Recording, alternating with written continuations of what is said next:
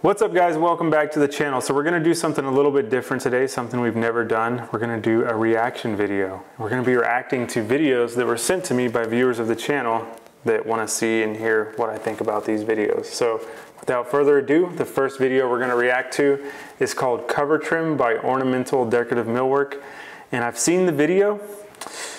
It's a tough one, but we're gonna tackle this together. So let's get right into it. When we moved into our new studio space, we aim to keep the updates to a minimum. The element we always change is our moldings. This time, we wanted to try something completely new. Cover Trim from Ornamental does exactly what its name implies. It covers over existing trim. That's right, very little to no demo required for an instantaneous update to any space. Now, when I first seen this, I was like, okay, I get it. I get the concept. It's there. It's a unique idea. The idea is that you could just cover your trim, it's called cover trim, without taking it off, without doing any tear out. So I was like, yeah, that actually would work. You know, if you had plinth blocks at your casings, you had something to die into. I was like, this is a good idea. However, as I progressively watched the video, I saw this idea just painstakingly crumble right before my eyes. So let's keep going. First, you want to locate any areas where base molding meets with door casing, or ends at a solid surface. These are the locations where you will... Problem number one, why are you bringing out the oscillating tool? I would much rather just pop that base off than bring out an oscillating tool. Oscillating tool is annoying, loud, throws dust. You got to make straight cuts with it. It's hard to make straight cuts because you're holding it. Even if you have a straight edge, it just wobbles around so much. To make a straight edge with the oscillating tool, to have a seam joined together, is not something I would prefer to do. I would rather tear the base out. It's so much easier than trying to make a cut with this tool. And anyone who's used an oscillating tool could tell you it's not like a fine precision cutting tool. It's just a tool where you need to take something off when you don't want to take the whole piece out. But if you're taking the whole piece out anyways, the whole idea is to get rid of what you're cutting. Don't bring this tool out. Let's keep going. Prep for installation of transition blocks. These blocks are very thick and... Now, when he said transition blocks, I was like, okay, maybe this is like crown molding corner blocks, you know, those blocks you put in the corner where you have the crown die into it because you don't want to make compound miter cuts. Okay, I see where you're going with that. Those blocks have a reveal, you know, they have an architectural detail to them. They kind of make sense. I'm not a fan of them, but I get where they're going with them. This one, you'll see, is not that at all. Like I said, the more you watch this, the more it hurts. Ensure that the inner profile covering your existing trim is never seen once the new trim is installed.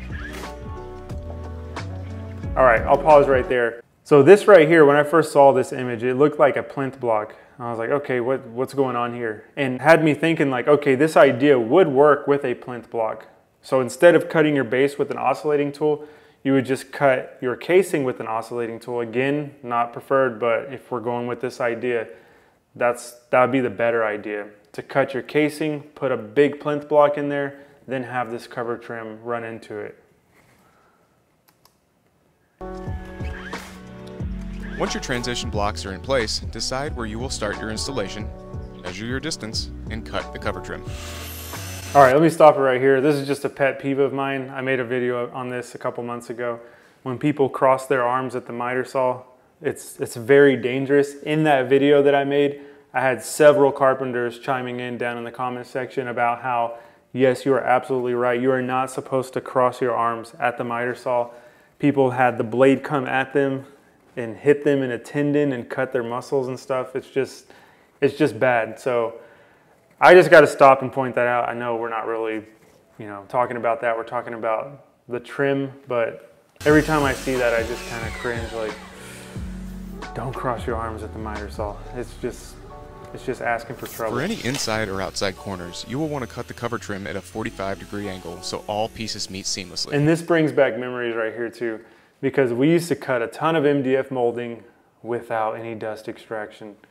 Probably knocked off a good 5 or 10 years off of our life, but we soon learned, like, man, I can't breathe as good. I wonder if it has anything to do with that cancer board. And we eventually started using dust collection using our vacuum, and then we kind of have gotten away from MDF altogether now for the most part, as much as we can.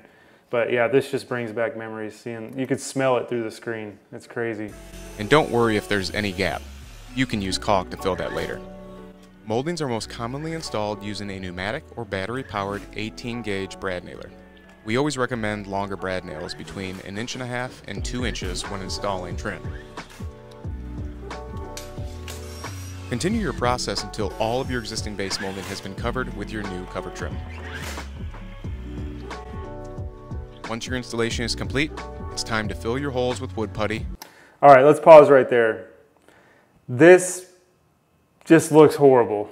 If you look on the far end over there on the left side, you've got a seam that's clearly visible. On the far end near the base of that cabinet, near that toe kick, you've got a horrible seam that is just screaming for attention. That's not a good look.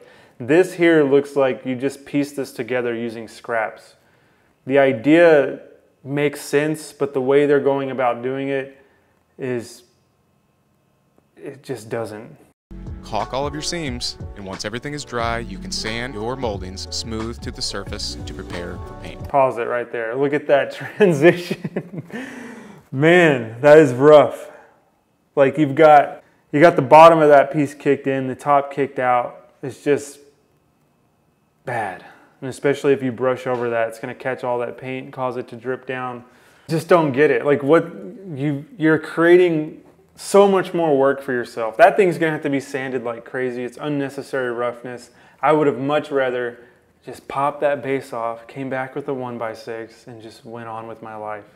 Like this is over-engineered to the point where it just hurts your mind. Cover trim comes pre-primed and paint ready. The final step is painting your cover trim twice using a nice clean angled brush. Yeah, look, they didn't even sand it either. That's rough. That is rough.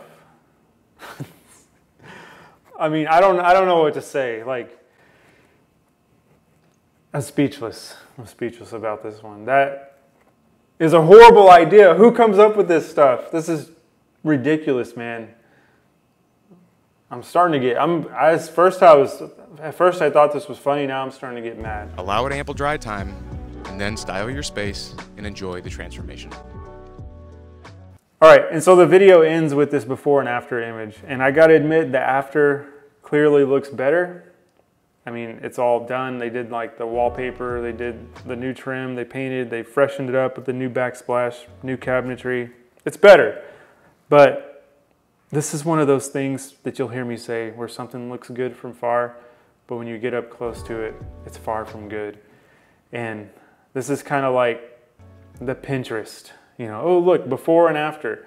It's like, yeah, it looks good from this angle and from this distance, but when you get up close to it and you actually get to experience the craftsmanship when you're in the space physically, then you get a real feel for like, whoa, this is freaking rough.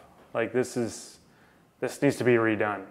And that's exactly what's going on here. So yeah, cover trim is a complete 2 thumbs down for me. It's a complete fail. I would not recommend that at all. I don't know who they're trying to target with that. I don't know anyone in their right mind who would look at a task before you and say, hey, you can either just pop this off, take this molding off, and then put new molding on, or you can cut with an oscillating tool, measure this little block, measure from that block, put this board up against that block, sand that block, make sure it's all sanded. It's like, I'll just pop the base off. So there you have it, guys. There's my reaction to cover trim. I've got some other videos lined up to react to. If you guys enjoyed this, let me know down in the comment section below and we'll do some more reactions. Also, if you have any videos you want me to react to, feel free to send them my way as well. I'm not just trying to react to bad stuff. I mean, send me good stuff too, like skilled carpentry stuff that's beyond my skill level even. Like, I'm not the best out there. And I just want to look at this stuff, spread the news, spread the word, just give my opinion on what I see happening in the industry and just what I see happening amongst other tradesmen out there in the field. So we're gonna wrap it up for this one right there. Please leave me some feedback on this one. I really appreciate it. Other than that, we'll catch you guys on the next video.